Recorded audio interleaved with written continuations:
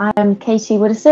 I'm originally from Reading. I'm a first-year PhD student from the School of Life, Health and Chemical Sciences at the Open University. My research focuses on finding an alternative to traditional plastic food packaging, and I'm investigating turning organic waste products such as food into biopolymers to create a new biodegradable packaging. This packaging is also going to have an active function, so it's going to include some antimicrobial and antioxidants that are going to help keep food fresher for longer. Every year, millions of tons of plastic are thrown away, littering our cities, countrysides, and our oceans, harming wildlife and leaching chemicals into our natural world.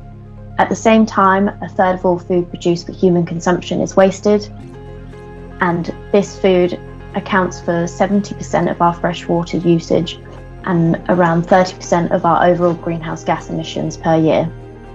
I want to find a way to reuse food waste to eliminate single-use packaging and also to reduce food waste.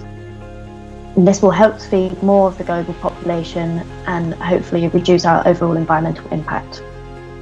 Being a postgraduate researcher at the Open University has been somewhat unusual as it started during the coronavirus pandemic. However, it's clear that everyone is so nice and the community is so good here, very collaborative and very helpful, even if I've only met people online. So I'm really looking forward to meeting everyone in person.